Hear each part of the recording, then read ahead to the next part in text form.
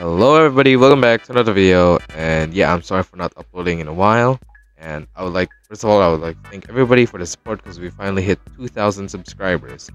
And as the time I'm recording this, it's currently a Saturday. And school's been pretty stressful, and I'm gonna have to stick with this commentaries for a while. So anyways, I prepared this thumbnail last time, but I wasn't able to fully upload it.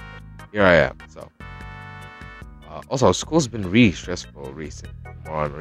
So, you expect less uploads from me because it's stressful. So, anyways, the topic we're going to talk about is why I'm addicted to romance anime.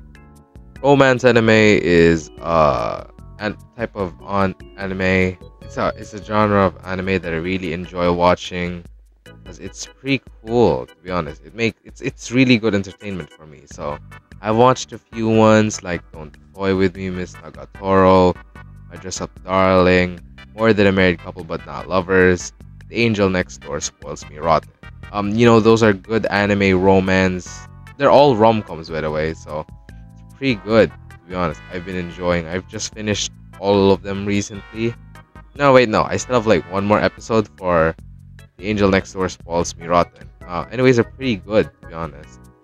And yeah, the ones, if I were to rank them, I would rank More Than a Married Couple But Not Lovers as number 1. So I'm still waiting for their season 2. By the way, if you have any anime suggestions that is involving romance, then feel free to comment down in the comment section down below. Also, if you want to, you can comment down in this comment down below. What can I do for 2K that I can do? So it's a little celebration. Also, I'm trying to balance school and YouTube because I don't want to just I see my channel blow up and then all of a sudden I just disappear. I don't want that to happen. I don't want to leave it just yet.